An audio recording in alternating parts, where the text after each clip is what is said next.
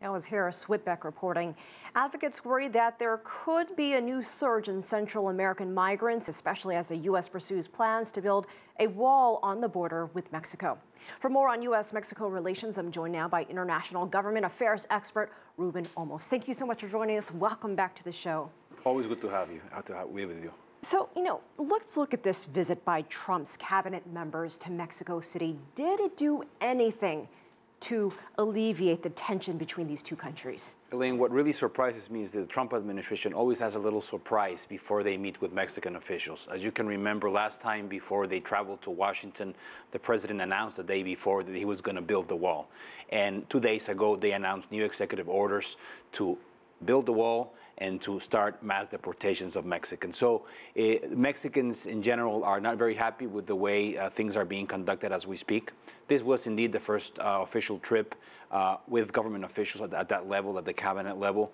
The information that coming out from Mexico City is that it was a productive meeting. However, the Mexican government was very, very straightforward and strict about not being in the same page when it comes to deportations, when it comes to the wall, when it comes to renegotiating NAFTA. What does it say, though, that they made the effort, the U.S. officials made the effort to go to Mexico City to try to have some dialogue? And how is the Mexican government having to wrap their heads around this and respond to all of this? You and I have talked before how important this relationship. This is the most important relationship for Mexico. 80% of our exports come to the United States. We send millions of tourists every year, and millions of tourists visit Mexico. We're bonded. We have a huge border. A lot of things happen legally in the border every single day. I think the Mexican government at this point is trying to rebuild and trying to relaunch the relationship. They agreed that there's a lot of things that need to be revised, including NAFTA. I think NAFTA needs to be modernized. We need to include stuff that wasn't there before. Issues like how you regulate e-commerce, for example, that 20 years ago when it was approved, it wasn't there. I think that President Peña Nieto, who has 1.5 years in office, has this as a priority because he knows the importance of this relationship. In the past, in our past conversations, you have called this, under a previous U.S. administration, a dynamic relationship. Do you still consider it that way? And at what point does Mexico perhaps take a look and maybe realign its priorities and its relationships with other countries? Yes, that's a very good question. President Peña Nieto, a month and a half ago, made major changes in his cabinet, including we have a new foreign minister. This morning in the Senate in Mexico, we have a new Mexican ambassador to Washington coming up in the next couple of days. This reshift in his team includes diversifying relationships.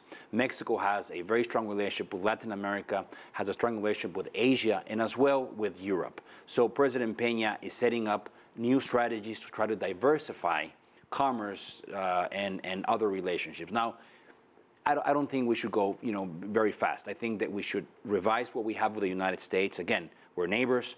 It's a dynamic relationship. There's a lot of cooperation needed in security and many other fronts, but Mexico is trying to diversify. What did you make of what was said in these meetings today by the United States? No mass deportations, no use of military forces when it comes to some of these other issues.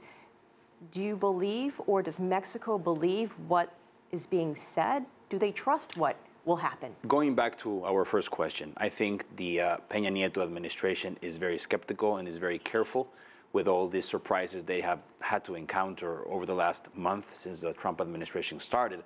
And I think that throughout the campaign, Mexicans were kind of waiting to see if this was really going to happen. And now that it happened, I think they need to be more cautious. I think they're receiving the information with skepticism, but at the same time, I think that they understand that they need to work with somebody.